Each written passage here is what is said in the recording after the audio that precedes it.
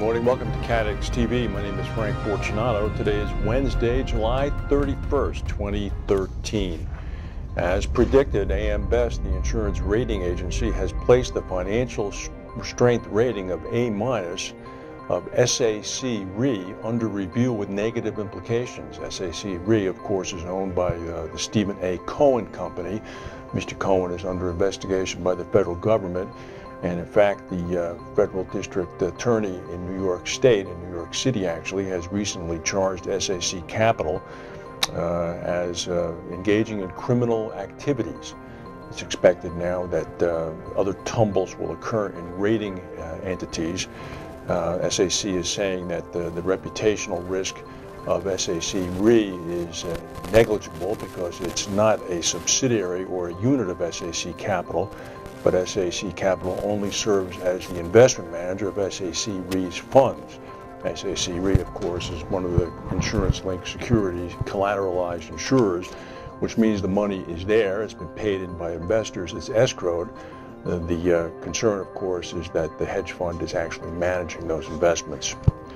More questions about the jewel heist in France and the Riviera on Sunday.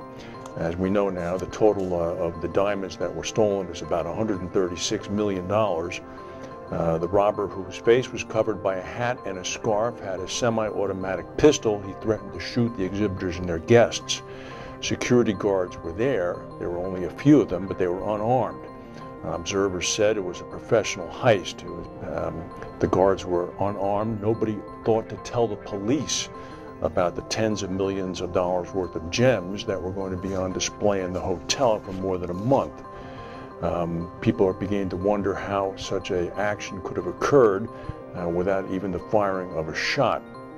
Private security guards in France are usually prohibited from carrying weapons, but special authorization can be obtained when high-value assets are at stake. The union representative of the employees at the Carlton Intercontinental Hotel are complaining. They're saying that the show organizers did not formally notify the police of the presence of the exhibit. The union rep said, if police knew that there was $100 million in jewelry here, I think they would have put a patrol car outside. Of course, now the big problem is what the insurance ramifications are, and the growing number of concerns that are being pointed over the ability of the robber to, within 4 minutes, go into the hotel, find the jewels, and emerge without being tracked is leading to concerns about the security precautions taken at the event. Maybe the security precautions were not up to the standard required by the insurance policy. We can be sure that this is not finished yet by a long shot. Here's an interesting development as a result of Asiana Flight 214 crashing at San Francisco International Airport. At least 2 foreign airlines since the crash have aborted landings at SFO and have had to do go-arounds. It's not a big deal in itself. It happens every day at every airport. Usually it's because a runway has not been cleared by a preceding plane. In this instance, though, the reason that the go-arounds occurred is because the pilot had not lined the plane up properly. Both go-arounds were in connection with foreign airliners. One was another Asiana flight, the other was a Taiwanese airline flight. So what the Federal Aviation Administration now wants is for pilots of foreign carriers to use their cockpit GPS systems to automatically align their planes for arrival at San Francisco International. It does not pertain to American pilots, who typically prefer to hand fly their planes while landing at San Francisco as long as weather conditions allow them to land visually. So people are beginning to complain. A retired airline pilot in the U.S. said basically the FAA is saying that some foreign pilots don't meet the qualifications of American pilots. My God, he continued, what does that say about those willing to buy a ticket on those airlines? An observer said that typically with the GPS system, a pilot sets it up about 100 miles from the airport. You turn on the autopilot, it will guide the aircraft very close to the runway, but it does not land the plane. The pilot is still going to have to disengage the autopilot and hand fly the plane to land at that runway at that airport. At least with this edict now from the FAA, foreign carriers will be pretty well lined up with the runway. If you have a Samsung Galaxy 4 phone, be aware of this. One exploded in China. torched an entire house, apparently, according to a Chinese website, Jingao.com.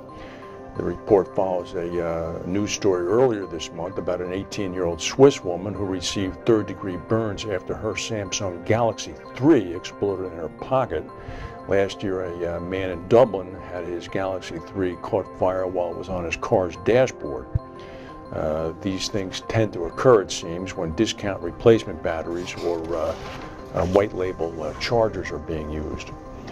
The Japanese government has warned that the country might be hit by an earthquake more damaging than the March 2011 earthquake and tsunami, which killed 19,000 people. The government predicts a 9.0 magnitude earthquake in the southern Pacific side of main Honshu Island. That's pretty darn close to Tokyo. According to a professor at the Department of Civil Engineering at the University of Tokyo, who prepared a report for the government, the source of the quake is very close to the coast, therefore we don't have much lead time. Various cities and towns are preparing for the worst case scenario, in which the government believes up to 320,000 people could be killed with damages of $2.2 trillion US. Shops were closed and hospitals ran on generators today in a province in the Philippines that was plunged into darkness when the national power grid stopped its electrical supply to the province because of unpaid bills. Some $93 million in bills from Albay province have not been paid over 15 years, so the Albay Electric Cooperative cut the power off. The local provincial officials are working to try to establish a payment plan. Well, here's an interesting story. You've been reading about Greece and the debts that they've been facing and how the European Union is trying to get them back on the straight and narrow spending-wise. Well, wealthy Greeks fearing attacks by anarchist groups will no longer be entitled to free police bodyguards.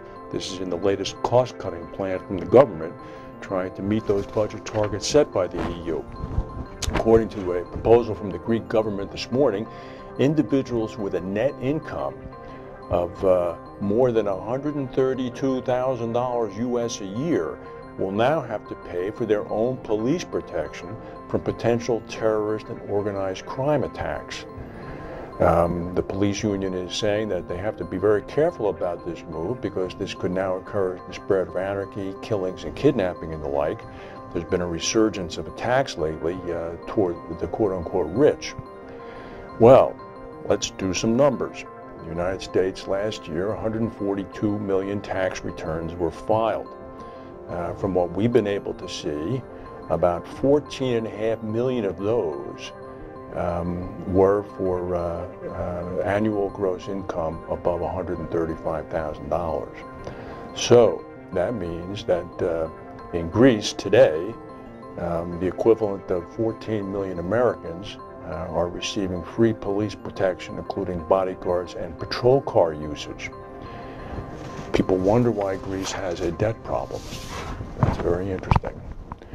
That's the news for today. If we have any breaking news, we'll come back and tell you. Thank you for watching, and we'll